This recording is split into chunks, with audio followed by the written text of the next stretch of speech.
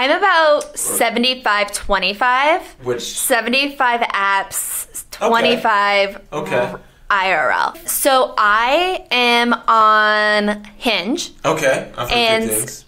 That's the only one I really like. I also am on the League, which is this other that one. Super trendy, exclusive dating app. Exclusive. But the League, make sure like they connect it with your LinkedIn profile, so you're not like lying about your job. And I also like it because it won't match you with anybody in your workplace. Which I have had some situations where it's been kind of awkward in the office, and I'm like, I'm sorry. I saw that. Okay. So I lean towards Hinge and the League. Sure. I like Hinge a lot because it's intuitive. You're not like matching with people just to match. They have questions, and like you answer the questions, and you could like comment on a photo or comment on whatever their response was to the question. To Hinge. Oh, to Hinge. Okay, yes. I was about to say Hinge. Yes, because I've used it in the past, and it's I remember that feature, which is great, right? Yes, and it's the dating app meant to be deleted.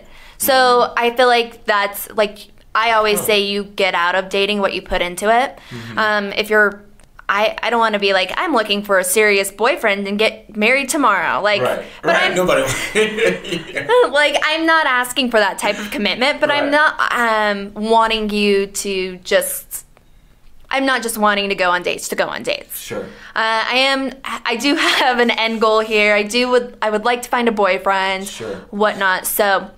You definitely get out what you put in, and I don't spend a whole lot of time on swiping back and forth or whatever, and that's what I like about the League is every day you only get 4 people. Really? And and if you both match, you match, and so it's pretty cool. Yeah, I think that's a new one. I've never heard of that one, the League. I mean, I'm out of the dating scene, but I mean, probably when I get back in the League. Okay. You guys so the League, it sounds like a bougie type of app, the League. It is, they do kind of market it as that. It's exclusive. You have to get in.